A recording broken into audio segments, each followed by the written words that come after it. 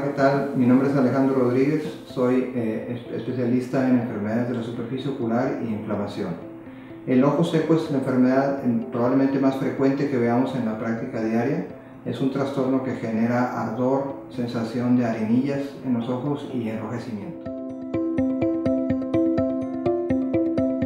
Las causas de ojo seco son multifactoriales. Existen factores del medio ambiente que lo provocan, existen enfermedades hormonales, existen padecimientos que tienen que ver con el envejecimiento de las personas y también existen enfermedades propias del ojo que pueden conllevar a que el paciente tenga síntomas de ardor y sensación de cuerpo extraño.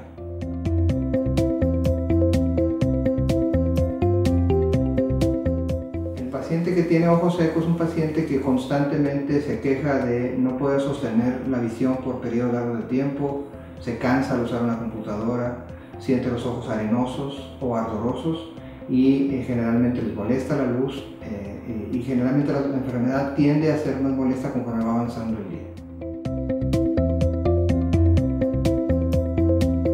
Para el paciente que tiene ojo seco existe un sinnúmero de medicamentos que pueden ser empleados, desde gotas, que es lo más elemental, el sustituir la lágrima natural por lágrimas artificiales, las cuales pueden ser en soluciones, en geles, en ungüentos.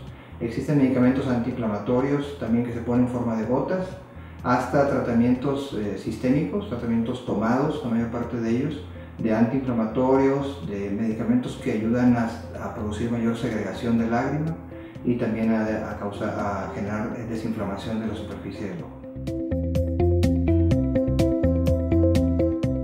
El síndrome de ojo seco es un síndrome que genera mucha pérdida de calidad de vida. Es muy importante que el paciente que presenta estos síntomas se atienda con el especialista para que le ayude a sobrellevar su padecimiento, ya que es crónico y generalmente empeora con el tiempo, y es muy importante encontrar la causa y encauzar un tratamiento adecuado para que su calidad de vida mejore.